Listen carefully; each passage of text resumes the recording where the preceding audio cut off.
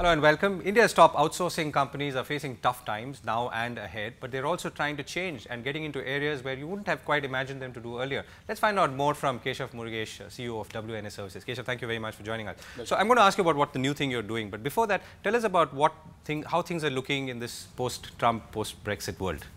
So Govind, first of all, I must give you a lot of comfort from a WNS point of view. Actually, things have never been better. Right, so we've actually gone to the market with almost 12% constant currency growth from a top line point of view. For the last 2 quarters, we've actually upped guidance both on the revenue side as well as profitability side. And I think a lot of it comes from, the kind of things that we have done over the past few years, some of which I've told you about. I think our differentiation is really resonating extremely well in the marketplace, driving top line, driving, bottom line. Really enabling us to invest much more in some of the new kind of models and really helping us with our market cap. So that's where we are as far as the business today is concerned. But more importantly, it also has helped us drive and create a very, very strong pipeline of sales for growth, which is truly, broad-based across geographies, across verticals, and across, all our, core offering areas. In terms of some of the, disturbances or some of the announcements and pronouncements, let me just quickly tell you, I think this is a new normal. I don't think we can be concerned or worried about all of this. We just have to bake all of these, announcements into our business model and keep moving ahead. And WNS has been quite disciplined about it. When Brexit happened, people said the world would end. Actually, we felt it would actually create new opportunity for us. That has actually happened, and we're seeing growth. We're seeing solid. Can you illustrate that? So we're actually seeing, clients in the UK want to become more competitive. We are actually seeing clients in the UK saying that, look, employee costs are likely to go up because, taxation rates in the UK will go up. It plays into, the outsourcing model.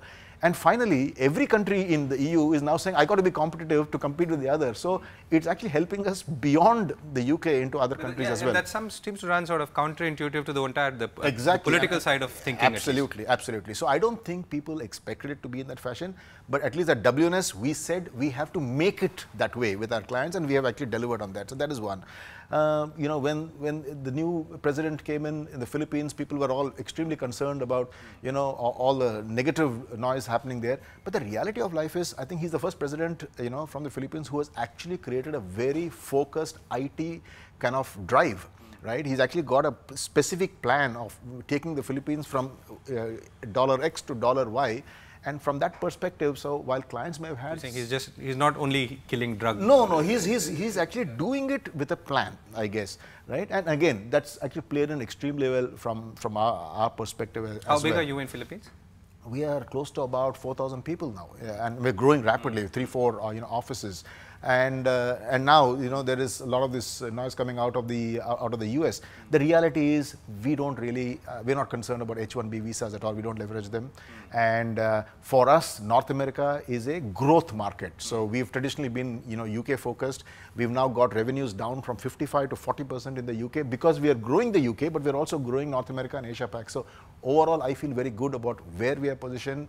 And in spite of all of this, I think we'll just bake it into our business models and keep moving ahead. Right. So you're saying if you are growing and you see opportunities, and you used 3 examples, UK, Philippines, and the United States, this should in some ways apply to others as well. So I'm trying to see if this is a somewhat more optimistic situation than maybe some of us thought. I'm pretty certain that, as you're interacting with the BPM players, you will see that, generally the feeling here is that the BPM players are quite insulated from some of the turbulence that, people are talking about. And I think digital transformation, all of it, because the reality is, I think all of us, as we have spoken multiple times, we have actually incorporated some of these so-called turbulences or disturbances into our business models and driven our new, age offerings with our clients, incorporating these programs. So whether it is social, mobile, analytics, cloud, or, robotics, process automation, these are not things that scare us. These are things that we have put into our business model in order to make our people even more effective and far more efficient.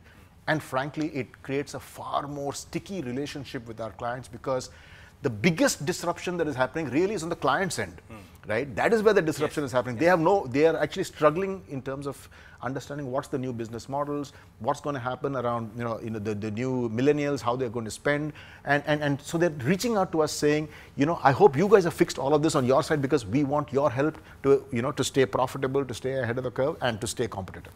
And you're saying broadly, some of these sort of geopolitical shifts that we are seeing, will not affect the thinking there, because you know, because the political response to this is that doesn't matter, because we just want to keep jobs here. Not at all. At the most, you know, what will happen is CEOs in some of these geographies will just keep quieter about, you know, some of their programs, but actually I'm seeing acceleration in many cases of, you know, of decision making, and from their perspective, I'm very clear that finally, you know, while all the political rhetoric is something we've always been used to, it will die down, and somewhere along the way, CEOs and management teams will need to make calls on how they want to become more efficient, how they want to deliver to the stakeholders, and this is such a strategic tool from their point of view, it cannot be ignored. Right. Okay, so now let's move on to what you've been trying to do to build your pipeline or the quality of your pipeline. So one of the things you've done is actually partnered with NIIT to set up a course in an institute, or rather in the NIIT university. So tell us about what made you want to set up a MBA for analytics course, and how does that feed into your larger supply of talent? So let me tell you that, you know, if you look at our revenue profile and compare us with say 5-6 years ago, I already spoke about how the geographic profile is changing, right? If you just look at even the mix profile in terms of the quality of revenue, you'll see that almost 20% of our revenue now comes from higher end finance and accounting. Almost 19%, which is 13% standalone, 6% embedded, comes from analytics now, right? And in many cases, we are actually starting domain-based engagement with clients with, you know, one of these areas, you know, either F&A, research and analytics, or maybe even customer interaction services, which is no more the traditional contact center kind of area. So we've completely moved up the value chain, lots of interesting things happening here. And from our perspective, therefore, there is this need to constantly make sure that we have the right kind of people who are interacting with our clients, you know, and really helping them with, you know, some of their challenges, particularly around data and data sciences and analytics. So one of the things that we did was we said, you know, let us go out and really co-create this course along with NIT University actually, and really make sure that the curriculum, course content was developed jointly by us, but where we had a big influence. The case studies were developed by us, which are customer case studies. We then went out and, you know, and asked for students who are math, engineering, you know, quant kind of backgrounds, 3 years work experience. We had 5,000 applicants and we selected 47, right? And we will have 2 batches a year, which will produce about 120. But the beauty of this model is 1 year they spend at the university on campus, 1 year they spend in WNS, you know, kind of projects, and at the end of which, when they pass out, they are absorbed completely into WNS. Similarly, one of the things we're also doing is, so we'll have 120, you know, kind of data science scientists coming into WNS, and so we're taking care of our own, you know, kind of need. Similarly, we're also looking at potentially doing something in a similar vein involving the whole area of, you know, our design thinking, right? Because we actually see our business moving in that fashion. So end of the day, I guess, you know, we are working very closely with Nasscom and the industry bodies to ensure that the rank and file, you know, are far better trained. From a BPM Council point of view, I'm driving this whole program of creating an ecosystem for talent which is industry ready. And individually within the company, there are a number of learning and development programs that are transforming, you know, the input into WNS and also completely changing the talent that we have already in the company. Right. So what's your outlook for 2017 like? I mean, one is the supply is something that will help you in the longer term, but are you seeing a continuation of growth the way you described it for the previous few quarters? Are you seeing any changes in the kind of growth, for instance? Would you see any shift in verticals? So, April is when we will actually give guidance for the next year. We end in March. But like I said, you know, for the last 2 quarters, we've actually increased guidance, and for fiscal 2017, the guidance is around 12%. But I would expect, I see no reason why, with, you know, all the positive impact I'm seeing around pipeline, around client visits, around just interest in some of the things that we're doing, you know, this kind of growth, you know, continuing to be there, one. And I think a lot of it will be driven around our core verticals, which is insurance, travel, healthcare.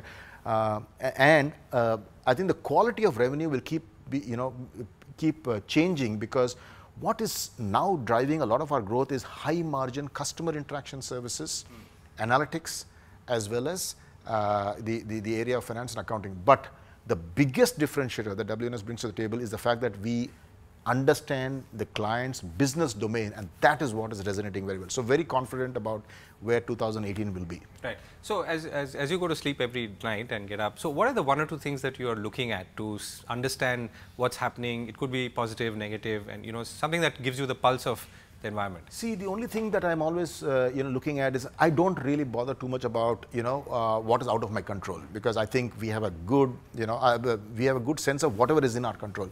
But the one thing that I keep waiting on is to see that is there any signal of customer decision making flagging, right? And that's the only area that I spend a lot of time on to look at, and frankly at this point in time I actually see it accelerating. Okay, that's a good note to end on. Thank you so much, Keshav. Thank you very much.